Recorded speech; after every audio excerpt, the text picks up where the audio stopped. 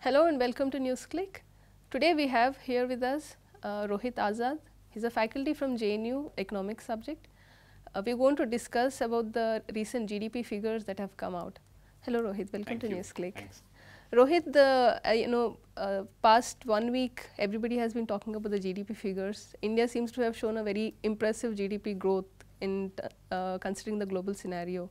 I think it's about 6.8%. So, what do you think of it? Is it that impressive? Is our economy doing that well that we have such a high growth? I think there has been an issue about methodology. I mean, there is a discussion about, yes, India seems to be the fastest growing economy in the world if we go by these GDP figures. At the same time, there have been quite a few doubts which have been raised by economists, by statisticians, past statisticians, and those doubts are important to be considered before we come to a conclusion that this 6.8 actually 6.8. If I can give an analogy in terms of what this change has been, let's say if we were to look at an apple orchard, and you had about 10,000 trees in that. And since you can't count apples for all those 10,000 trees, you do a sample of that 10,000 trees. And let's say you do 1,000, and the number of apples you have in that 1,000, you multiply it by 10, which gives you the apple production of that orchard. What has changed in this between the methodology which was there, the 2004-5 to 2011-12, is that they have changed the number of trees, let's say. So, instead of doing 1,000, they have increased it. And secondly, they are valuing apple not just in terms of its volume, but also in terms of its quality. And that's the change that now on the face of it, it seems like it's perfectly fine. I mean, if you're taking the quality of apples into account, that's far better than just looking at the value in some abstract sense. But that only makes sense if both your sample is done well and actually you're measuring the apple's quality better. Now, that's where the doubts have come up, if I can elaborate on that. People have said multiple things on that. The most important being that the data which has now been used, so there is a change in database. Earlier it used to be the RBI database for the corporate sector, and the reason why one is picking the corporate sector because that's the one which has seen the jump between these two series. Now you're using the Ministry of Corporate Affairs database. The doubts which have come up on that is that even though the data set is bigger, there are serious issues of reporting of data in that. To give you one concrete example of that, NSSO picked up certain firms from that sample to study the services sector. And they found that 1/3 of that data set was essentially companies which didn't exist or were not out of coverage and all of that. Now, how reliable would that be if you have a sample of which a sample of which 1/3 is companies such as these? So, that's one immediate problem that arises, and hence it's not only about increasing the sample size itself, it is the quality of the sample also that matters in my mind, and that's an important consideration I would keep in mind. So, you think that this 6.8 GDP that government is showing to us is not actually, could be much lower? Perhaps, because as I said, one was sample, and then what they, technically called the blowing up term. So, you have a sample and then you obviously multiply it by something to get at the overall figure, because you don't have the total population figures in that sense. Now, whether that blowing up factor is the correct one or not, apart from the fact that the basic sample itself is problematic, but what about the blowing up factor? Is that exaggerated? If it is, then obviously it's possible that for both these reasons, the GDP figures could be a bit inflated, perhaps. Yeah, because if you actually look at the GDP figures, which is 6.8, and the recent unemployment figures, which they say that it's been the highest since 45 years. So, there doesn't seem to be a reconciliation, like if the GDP is high, how come there is such a high unemployment at one level? Absolutely, and that's one. Then if you look at other, fair enough that there is a change in methodology, so that could bring about a change in terms of numbers. But then it should also, there are certain things which have not changed. For example, bank credit data. it stays the same. The amount of loans they have given to the corporate sector, household sector, is still based on the same methodology. That hasn't changed. Now, if there has been a higher growth, that should also seen a jump. What you find is the exact opposite. The corporate sector loans have actually, in terms of the rise, has actually fallen the rate of growth. Then one could turn around and say that, okay, probably it's not credit financed. It could be, let's say, retained earnings of the corporation, and their own profits they are reinvesting. But then that should show up in terms of the investment data, that investment GDP ratio has gone up. That also doesn't show. Then one could turn around and say, fair enough, it's not domestic factors, but international factors which have driven this growth. That also doesn't show that export GDP ratio is not rising, nor is the case that domestic consumption as a proportion of GDP is any higher than what it was earlier. So there are genuine doubts. Now, one could say that you could have probably taken a final position if you were in a position to do this assessment yourself.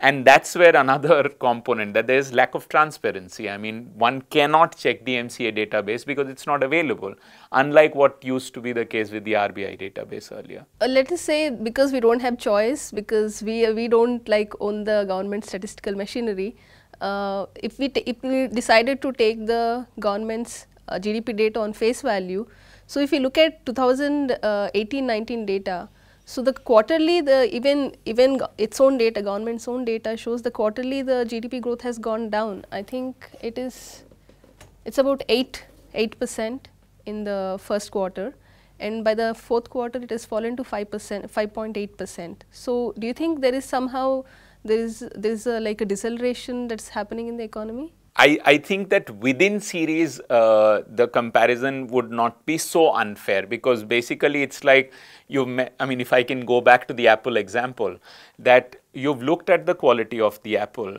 and if that methodology of finding out the quality remains the same, which is the new series, then comparing the two would not be a problem, should not be a problem. Although there can be problems arising there itself, because if the way you're measuring within the series itself changes over a period of time, then there is a problem. But let's say that that's not happening. You fixed it, you know how you're measuring the quality of the apple, and that stays constant all through this phase when you're, in which case the rates of growth would not be problematic. I mean, it might be the case that it is inflated, but if you compare across two periods within that, it should be fairly, I mean, technically speaking, should not be a problem.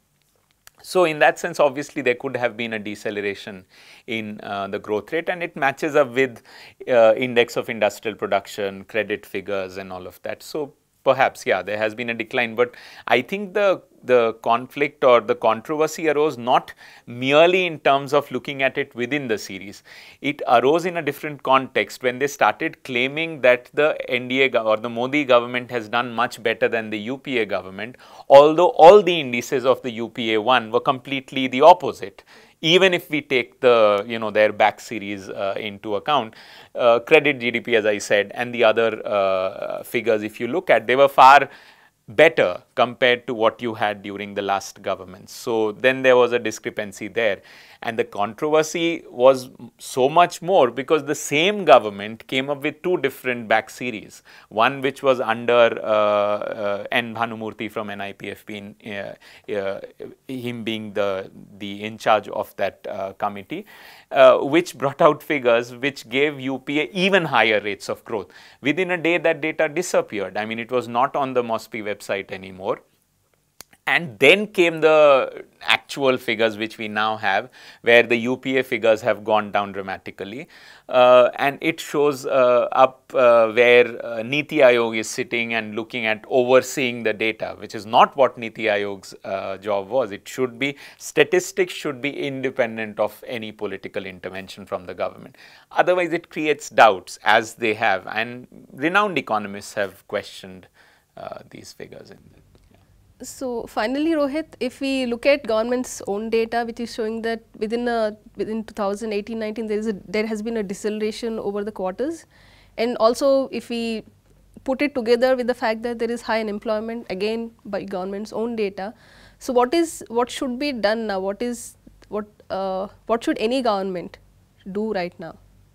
No, about unemployment, if I can just make a small point, that the NSSO data which has now been released is still not for this year. I mean, it's not counting 2018, the last figures. So that may not be a good comparison to make. But at least they are acknowledging that during their 5 years, the last 5 years, the unemployment rates were far higher. At least that much they are acknowledging, although it happened all post-election. The same data could have been released pre-election as well.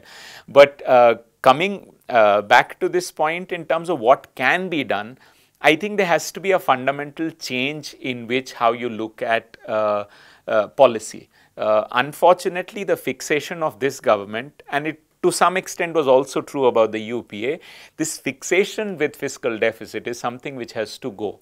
Why do I say that? Because that's one source. If, let's say, private corporate investment is falling as a proportion, consumption is not picking up because the incomes, unemployment is an issue, then incomes are not getting generated. Then how do you push the economy? There has to be some lever through which you inject some fresh demand in the economy, and fiscal policy is one such thing.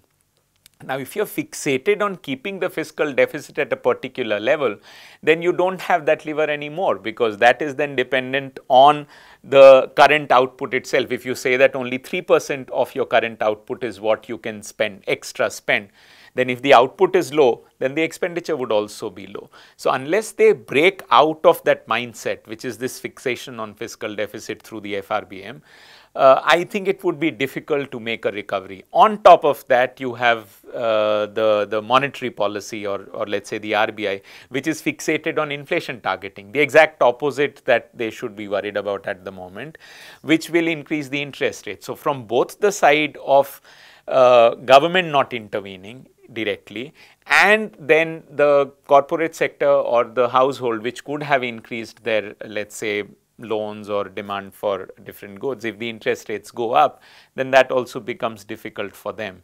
So I think what the government is doing at the moment is the exact opposite of what it should be doing.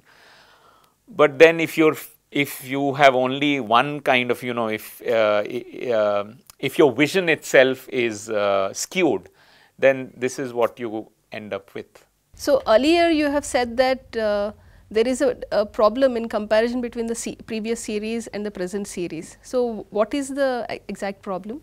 So the exact problem, as first, was that when they came up with this new methodology, they did not calculate the back series, which is not normally how you bring new series. You always do. As soon as you introduce a new methodology, you always create a back series of that while you produce that data. This was not done. It was only done for 2 years. And if we look at those 2 years, it's quite drastic. If I can just quote you a figure.